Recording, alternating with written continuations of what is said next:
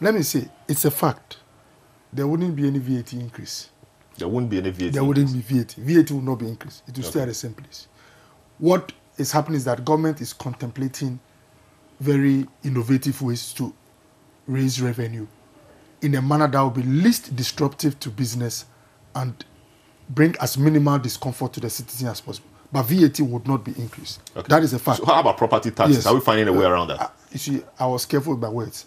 We are exploring innovative ways to raise revenue in a way that would bring the minimal disruption to business and the least discomfort to citizens. So just take that one.